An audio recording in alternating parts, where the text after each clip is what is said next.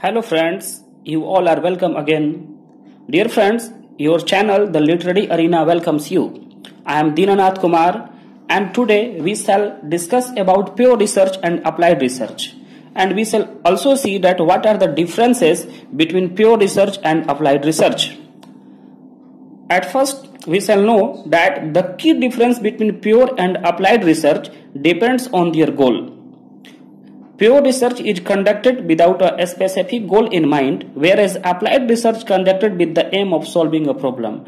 That means pure research does not have any specific goal, whereas applied research has a specific goal in mind. The main differences between pure research and applied research are as follows. Number one, pure research is conducted without any specific goal, and in applied research is conducted with a specific goal in mind.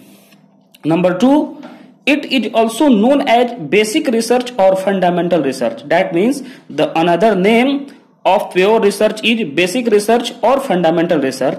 And in applied research we can see that it is also known as contractual research. That means its another name is contractual research. Number three, its aim. The main aim of pure research is to advance knowledge. That means it advances knowledge. And the main aim of applied research is to solve a specific and practical problem.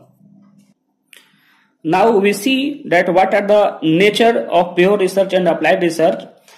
Pure research is exploratory in nature and applied research is descriptive in nature. Another point, theories and principle. Pure research identifies new ideas, theories, principles and new ways of thinking, whereas applied research is based on the theories and principles discovered through pure research. That means this research is based on pure research or fundamental research. Number six, findings. Findings of pure research usually have a future use, not a current use. That means we cannot use this research in current time. Whereas findings of findings of applied research always have a current use. Okay. And next point, it is theoretical, whereas it is practical. It is universal. Another point, it is universal in scope, whereas it is limited. And examples we can see to find how do teaching methods affect a student's concentration in class. The study of cell, the study of inheritance or the study of genetics, these are the examples of pure research. Whereas in applied research, we can see the examples to find a cure to a disease. Another example, a study on how to improve illiteracy in teenagers. Another example, to motivate workers.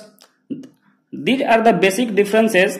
We shall discuss in brief that if you want to see it in short, we shall have to discuss the some major points that go like goal, its name, its aim, its nature, its theory, its finding, quality, scope and examples. These are the basic points. Thank you friend. See you in the next video. Thank you very much.